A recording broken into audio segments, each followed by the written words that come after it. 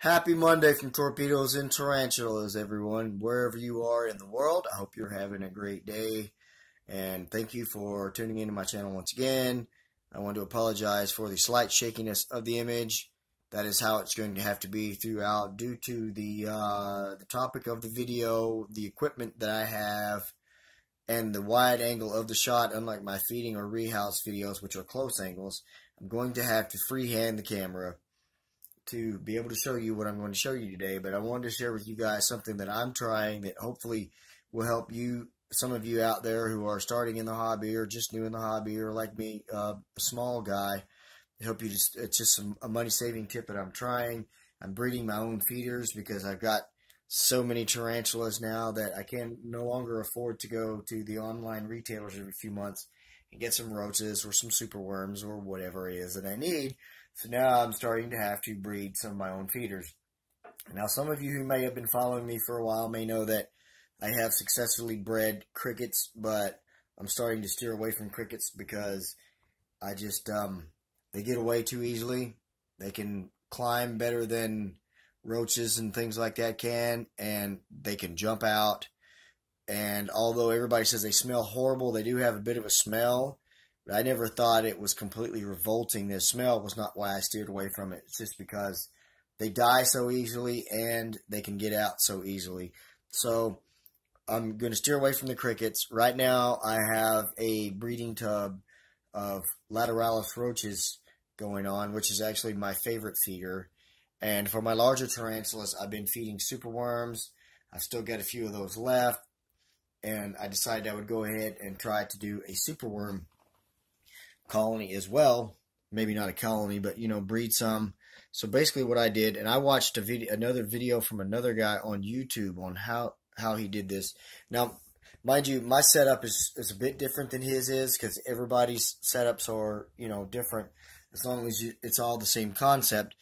And one thing that I did read about superworms before I watched this guy's video was that as long as they are kept communally, they do not pupate. But as soon as you separate them, they will go into the pupation process.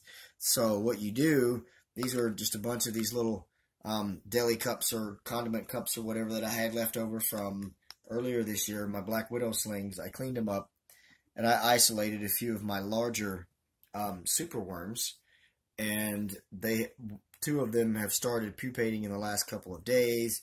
But I just wanted to kind of share with you kind of how to do this.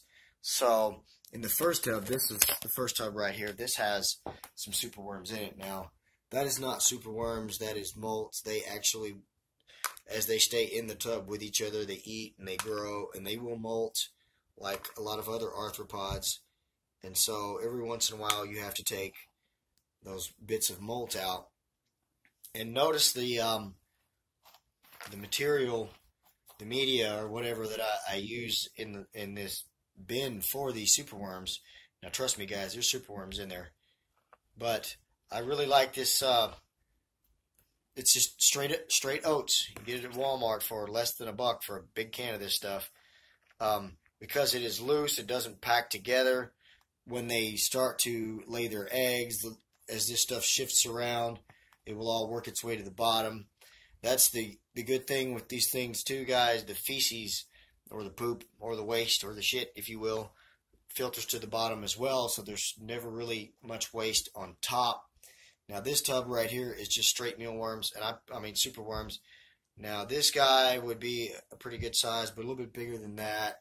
And then, like I said, what you want to do is just separate them out in these cups, over here. And when they get into this basically permanent curled up position, they're getting ready to pupate. Now, this has been probably 2 weeks since I pulled these guys out, and you'll notice right here, these are the two pupa that I have. You know, so they look much different than the superworms themselves. Well, that is the pupa, and you can see down there beside it, basically that final molt where it shed off that superworm skin and turned into a pupa, and it's very much alive. They were squiggling around really good yesterday. And then here's the other one. The crazy thing about them is when that pupation process is not a long process like a molting with a tarantula. I came home yesterday. I found one of these had already pupated.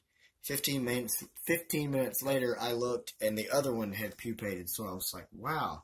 So what we're going to do now is I've got another tub set up that I'm going to put the beetles in, or the pupa in, to turn into beetles.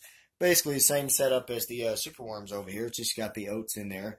And that will help, again, with the poop and everything, but also once these beetles lay the eggs, they will sink down underneath the substrate where they can kind of stay warm and moist. And then they will hatch, and then we'll turn into these guys that we have over here. So we'll go ahead and take this first one out. If I can get a hold of it, it's already squiggling quite a bit, as you can see. Looks like something from a sci-fi alien movie. But there we go, guys. There is the first beetle pupa. You can see the legs and everything already on it there. Boy, these things are creepy.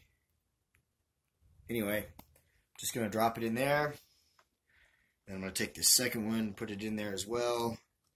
And then once we, and of course it's wiggling around as I touch it.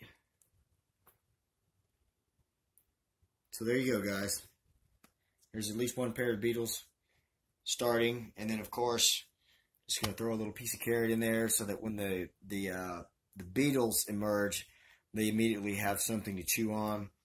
But that's basically kind of it. Now, I watched a video from another guy. If I remembered his name, I would give him a shout out, but I cannot remember. But I watched him, and that's basically how I learned the whole isolating them. Now, he had kind of a little toolbox or tackle box type of thing with all the smaller little compartments in it, and he would put a superworm in each compartment. And then once they pupated, he would put them in a tub like this and leave them in there. And then, of course, they turn into beetles. They go to eating, they go to breeding, and then they lay their little eggs, and they sink down to the bottom, and then they emerge as the superworms. Now, of course, this won't be, I won't have to work as hard on this as, say, my roaches, because I have way more small mouths to feed than large ones. So this will be just kind of an experiment. The roaches I haven't really documented yet. I'm just testing a lot of things out. And once I really figure out how to really get my red runner population growing, I will kind of let you guys know about that. Now, I did put them all in a larger container earlier, so fortunately I won't have to mess with them too much anymore, because I think that's a lot of the problem that I've had with my success rate on hatching the roaches, is I've been pulling the egg sacs, or I've been moving them around, and apparently you only get about a 50% hatch rate or less with that. So they are in a permanent home now. Once I start getting babies booming in there, I will do a video on that maybe. But there you go, guys. That is something that I'm trying out, and I kind of shared basically the 2 or 3 steps that there are to hatching your own or breeding your own mealworms. Now, you don't have to really put any food in here or water or anything like that. Once you separate them, just leave them in the cup, and they will squiggle around for a few days, and then they start to curl up in this position, and every once in a while they will uncurl and move around. But once they really get into that position and don't move, that means that they're getting ready to pupate really quickly. Now, bear in mind, these guys do have a bit of a smell as well, but it's not as bad as crickets, or at least as most people claim crickets are. But this is just something I'm trying. I hope you enjoyed this video. Maybe it was educational for you guys. Hopefully it was entertaining, although I doubt it. But thank you for putting up with me the whole time anyway. If you did like this video, though, give me a thumbs up and a comment. If you didn't, give me a thumbs down and comment and say, dude, don't do videos like that anymore. Just stick to your feedings or whatever. And I might comment back and I might not. But anyway, don't forget, guys, take care of yourselves and each other. Like, comment, subscribe, share this video and others. I hope you guys all have a great night. God bless.